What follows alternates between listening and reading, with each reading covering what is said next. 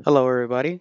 This is Francisco Martinez for um, application deployment 1, and this is the milestone 2 video.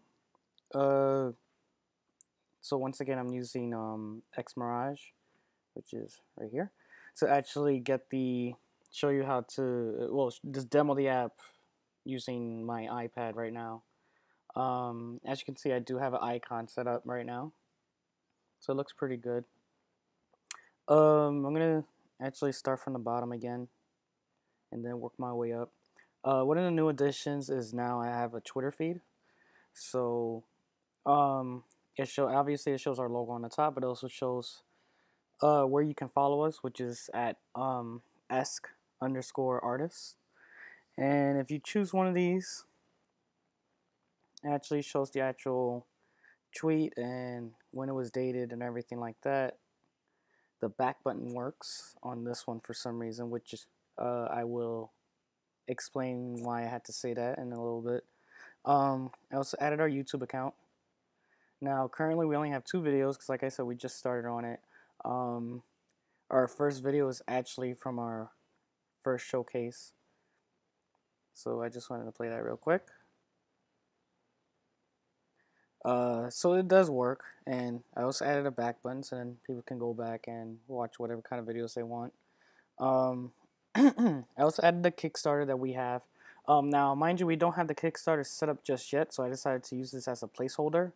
So the user, once we get everything going, the user can actually get on to Kickstarter and actually, like check out what we're doing. Maybe even donate to us if they feel like it. Um, both the Kickstarter page and the YouTube page are on browsers. So I just wanted to make sure that everybody was able to access these as simple as possible. The event page is still under construction, I could honestly say. I've been having a lot of trouble trying to get this to work.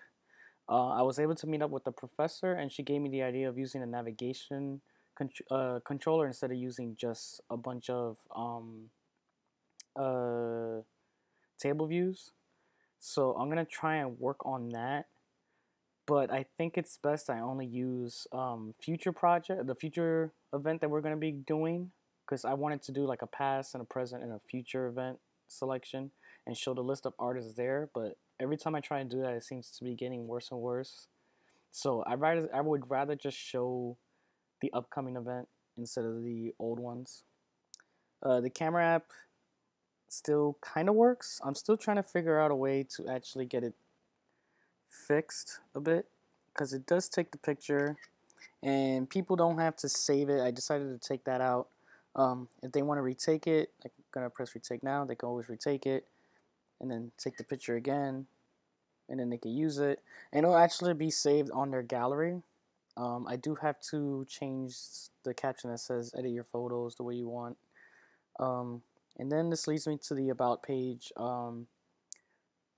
As I said, the about page is pretty much finished. My only problem is trying to, well, I have a couple of problems. One of the problems is trying to actually get all this information on here into like a couple of paragraphs, and it's not like all bunched up into one thing. Another issue is that my back button doesn't really work and it crashes the app. I don't know why it does that. I've been trying to figure out a way to fix it, but it seems to run this is the way I have it set up is almost the same as I have it set up on my Twitter feed. Like I push the button on here and it works fine. So I don't know why it doesn't work that way.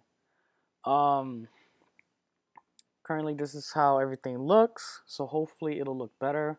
I really want to try and change the design of the app. Um, the orange background is there because it kind of works with the logo in some way. But I really, really want to add some kind of a custom background or something. I don't know how I'm gonna do it. I had to figure out a way. I'm gonna start doing my research on that. Um, but other than that, it seems like everything besides the events and the back button, it seems like everything else is going pretty well. Um, it's looking like it's exactly well, not exactly what kind of what I'm hoping for the app. I hope to add a lot more stuff to it. Um, but we'll have to wait and see. This is actually something that I really want to work on, and this is something that um, my partner actually, she wants to actually see how the app goes, so then she can actually use it in the long run too. So yeah, hopefully things will get better, especially by the time the final project is due. Um, it seems like I'm at a good pace. I just really need to fix up a couple of things. And oh, another thing is that for some reason this only runs on the iPad, and it runs well on the iPad. But for some reason, anytime I try to actually launch it on, like, say, an iPhone, the iPhone simulator, for let's say for example, doesn't seem to want to work that well. It looks pretty funky right at the moment. I'm gonna move this to the side. Move this over here. So this is obviously the iPhone. This is coming from the iPad. Um, I don't know how it got like that. Like ever since I updated to Xcode 6, it's kind of a little funky like that. It doesn't make things as easy as a iPad app and an iPhone app. It doesn't seem to do that. It does everything like simultaneously, so it's supposed to fit, but it doesn't seem to want to fit. Um, you're gonna see how it looks right now once this thing starts up. Um, make sure everything's fine. Let's see.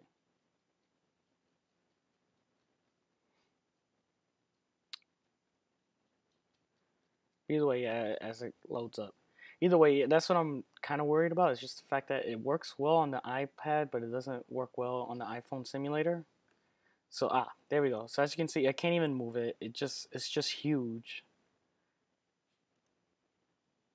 Like this is how it looks right now. I don't know why it looks like this, and I'm trying to figure out why it looks like this. Um, so yeah. So if anybody kind of has an idea on the reason why that's like that, just let me know. Until then, this is pretty much my project. Uh, like I said, it's going well. Just still need to fix a couple of things, and I hope everything works out before, um, well, before the end of the month.